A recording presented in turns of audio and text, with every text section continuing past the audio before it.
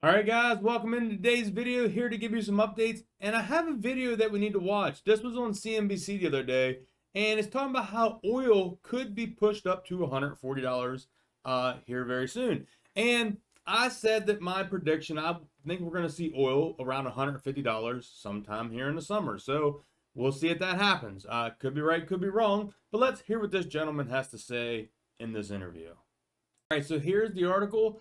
It says price cap on Russian oil is a ridiculous idea and could push oil to $140, says the Energy Resource Group. Here's a couple of the key points. The U.S. wants to put a cap on Russia's oil prices to reduce funds flowing into the country's war chest while bringing down the cost of oil for consumers. Here it says the Institute of Analysts of Global Security said price cap would be like visiting a shop and asking the seller to accept less money for the product being purchased. And then this last bullet point, that's not how oil markets work, he said. This is a very sophisticated market. You cannot force the prices down. So here we go. Let's listen to what this gentleman has to say. Well, it's kind of a ridiculous idea in my view, because it ignores the fact that oil is a fungible commodity. You know, you may decide that you don't like the price and you want to pay much less. But every time I go into a shop, I have this idea that maybe I should ask the seller to accept less money for the product. But that's not how the oil market works, as you know very well, Sri. This is a very sophisticated market. You cannot force the prices down. It's all it's going to do is going to cause the Russians to restrict their production, or lower their production, and create an artificial shortage in the market. So those Europeans and Americans that are talking about $40 a barrel, what they're going to get is $140 a barrel, because you cannot trick the laws of supply and demand, and you cannot defy the laws of gravity when it comes to a fungible commodity. Gal, back to the Middle East, and does the apparent US reliance on Saudi oil still belie this narrative of US energy independence? Is it a myth or reality? Well, I've been saying for years that it doesn't matter how much oil the US imports. What the US imports is not the oil itself. It imports the price of oil. So it doesn't matter how energy independent it is or self-sufficient it is. It's always going to be part of the global market. And when the price goes up, it goes up for everybody. It doesn't matter how much oil you import and from whom. And therefore, the situation in the Middle East, and as well as in Russia and other big hubs of production, will always be relevant to the United States economy, even if it doesn't import a drop of oil from anywhere. So I think that we have to really understand, again, that this is a fungible commodity.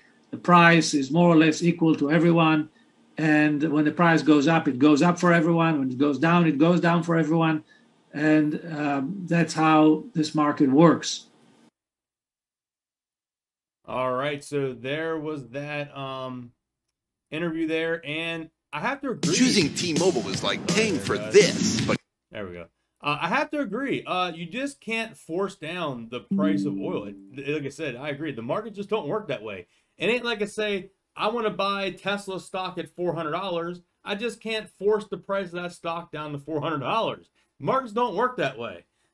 So I know it's probably a bad analogy there, but anyway, just giving an example. We always want something for less, but it just don't work that way. If people's out there requesting, like if everyone's buying Tesla stock, I can't buy for 400 if it's trading 800, 900. It just ain't going to work that way.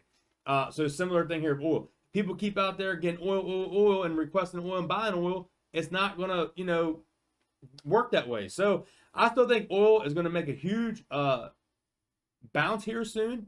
Like I said, could be right or wrong on that, but I think a bounce is coming. Not that I'm really happy for it, because I'm kind of happy that gas is coming down a little bit.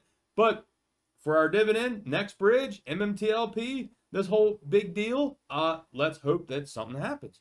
All right, so let's go take a look at what happened here today. First, I want to give a congrats to Meta Materials. Finished the regular trading hours at $1. And they nudged us down here after hours at 0.2%, down to be at 99.8%. So 99 cents, 0.8.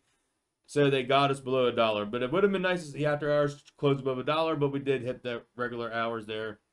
And as you can see up here, in the S&P futures and the futures for tomorrow, S&P is down 13 points. The Dow is down 27 points. NASDAQ is down 83 points. The Russell is down 5 points. And crude oil is up 1 point. So we had little earnings today, and Meta came in bad. Meta went down big after hours, and the big one was Snapchat. That got destroyed. Snapchat now is trading at like $12.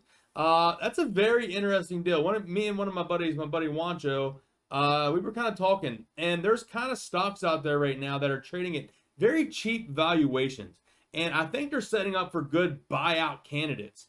And Snapchat is going to be added to my list of one that I may be buying here as a possible buyout surprise down the road, because Snapchat trading at $12, it just seems like the valuation on that, it could be bought out by one of the big boys later on. And another one I think is Robinhood, Hood. So I'm thinking Snap and Hood are two stocks that are setting up pretty good for a potential buyout. Like I said, it may or may not happen, but I think it'd be a good opportunity to maybe, I'm going to do it. I'm already holding Hood. Small position of Hood. I was holding a small position. I'll probably try to get a small position of Snapchat and just see if we either get a run up or a buyout. And if it goes down, I'll probably just buy a little bit more and average down. If it shoots up, I'm going to sell it. Same thing with Hood. If they announce a buyout, I'm selling it pretty much instantly. And as soon as that price spikes, and same thing with Snapchat, I'll sell it on the news. All right. Volume today, average volume is 6.3 million. We need to trade at 2.5 million. Now, I must say, I'm a little disappointed because I thought the market makers were supposed to take this price down. Sitting here at $1.46, we're green today, 1.39%. I'm very disappointed. I thought this was going to get down like lower. Trading here is nothing. I wanted this to get down below $1. I want this to get down 20 cents, 10 cents, and they're not doing their job. I'm still upset. I want the dip in this, and this is not a dip. And take a look over here. The past 5 days down 23%. That's not good enough, guys. I want more than that. And if we go here and take a look from the low back here, earlier today it was $1.39. Since then, we're up over 5% recovery. So if that's all the market makers have on trying to drive this price down, that's pretty pathetic, honestly. I thought we'd see a lot better than that, because this is nothing. Like, this ain't going to make anyone panic sell. This ain't going to make anyone really, go crazy. I thought we'd get a drop down 10, 20 cents, maybe 50 cents, maybe $1. I thought $1 would you see a minimum, but like I said, they need to step up their game and get this down lower, because I want to be able to buy more at a cheaper price. So please get it down. Take a look at the oil prices here today. WTI crude at 97.62. Brent crude $105.40. And natural gas setting high at $7.85. So oil's down a little bit, but natural gas is hanging up there in the $7, almost $8. Let's go take a look here at the premium Intel. So days to cover has went up. We're back up 10.2 days. Short squeeze score is 67.55. Short shares that are available is 2.2 million at the leading prime brokers at the Fintel covers. Short bar fee still setting the same at a 22.73.